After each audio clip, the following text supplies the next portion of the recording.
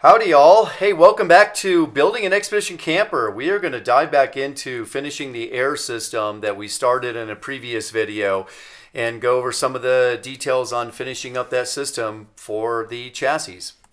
In the air system part 1, I showed you the 4-gallon Extreme Outback air tank that I installed, and I'm also installing this second air tank, a 5-gallon aluminum air tank by AirMaxxx. Aluminum just simply to save some weight, significantly lighter weight, and another 5 gallons, give me 9 gallons of total air capacity on hand to really fill these 37-inch tires hopefully pretty quickly with that not only air supply but also the Extreme Outback continuous duty high output air compressor. You can see also in this video here, this section of video, down in the lower left there behind the shock, the CruiseNComfort air conditioning air condenser that is just free hanging right now. I have not quite finished installing that. I will show you a little more in a future video of the installation of that and the frame I made to support that up on the side of the frame rail on that side there, which is an excellent position. That was where the exhaust did come out and also where there was a extended subframe cage that I had removed, and so it made room for this air conditioning condenser, which is really great. I'm excited for that system. And back to this air system, I'm still installing it, but I also have a couple of gray water tanks off to the side there that I'm about to install, and they get embedded within this aluminum Z rail or Z track or Z angle, which works really well for not only installing this air tank in a way where I can access the bolts all from below to be able to remove it should I ever need to remove it or replace it. Also the same for the water tanks, to be able to support those up in there, but the Z-Rail also cradles each of those gray water tanks so they cannot move from side to side. And so I only have to really support them by their weight and also to make sure they can't slide forward, which and when they're finished, they are so tight in there that they cannot slide forward or to the side, neither way. I went ahead and ran airline as well from the tanks that goes up to each front corner and each rear corner, so I'll have air outlets at each of those corners to be able to basically fill each of the tires simultaneously, or all 4 of the tires simultaneously, or any other connection there. The airlines also interconnect the 2 tanks. And speaking of airlines, one thing that I noticed with these type of airlines is to make sure you get a really clean cut.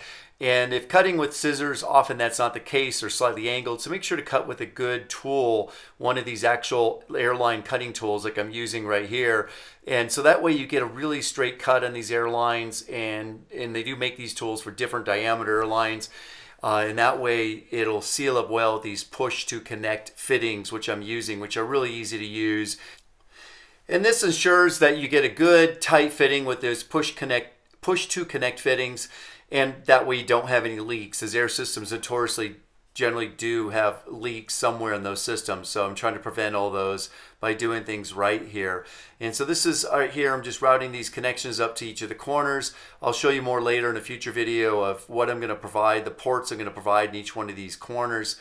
And then also one thing here to point out is a stainless steel electronic valve down there sitting on the fuel tank. That'll be my electronic valve to empty the gray water tanks, which can be done by switch from anywhere that's an appropriate place to be done. That's a 1-inch line, and you can also see the 1-inch microbial gray water line, that gray literally water line that's off to the right there just below me, and that runs down the passenger side frame rails all at the same elevation between the 3 different gray water tanks, so that way the water essentially will flow between all 3 of the gray water tanks and eventually out to that drain, which sits down below at about just above the axle in between there and the fuel tank. You can see here the Extreme Air compressor fitted in, and its air inlet and great filter that it has. That's easy to change out when that needs to be done. It is suspended by the 2-inch fiberglass U-channel, which actually is the same yield strength as these aluminum 90s and Z brackets that I'm using, but also provides some vibration dampening and support for as it runs to remove that. Same with the EPDM synthetic rubber strips you can see going down these subframe rails. That'll give a little bit of cushion between the subframe and the camper box that is going over it. And those EPDM synthetic rubbers they're oil and gasoline and diesel resistant. They're ozone resistant. They don't break down with sunlight or water or really degrade in any way over time. They're very durable and an excellent product really for using this. They're also dielectric, so they won't let any electrical current flow through from the subframe to the camper body should that ever happen with a short. And they also will prevent thermal transfer between the two, or at least reduce that significantly, and as well as reduce the vibration significantly as well. Here you can see more of the fiberglass U-channels that hold up the Extreme Outback air compressor and also their air tank. And the fittings at the top, one thing to note is that with the airline that are run throughout the chassis here, there are no low spots. It is run essentially at the same level or dips down to the outlets at each corner, but in no way does it dip down before those outlets at the corners. So there's not a way for water to pull up before it gets to the outlets, and so that way it can always drain out at the outlets or at the drains in the tank itself, and hence why the outlet for this air hose from the tank is at the top of the tank. So that way it does prevent water from accumulating into the airlines, or at least reduces that. Fortunately, I was able to have help from my friend here installing these gray water tanks into there, which I'm going to go over more in my next video, and also how to spin well the fittings on. And that was really great to be able to have his help to get these in there, as it was definitely a two-person job to be able to use 4 hands to get these strapped in there and supported and suspended. So we're able to get all that done, and therefore basically the subframe and the chassis is completely all ready for the camper body to go on, which is going to be coming up in a video very soon. So thanks for watching, and I look forward to sharing more with you shortly.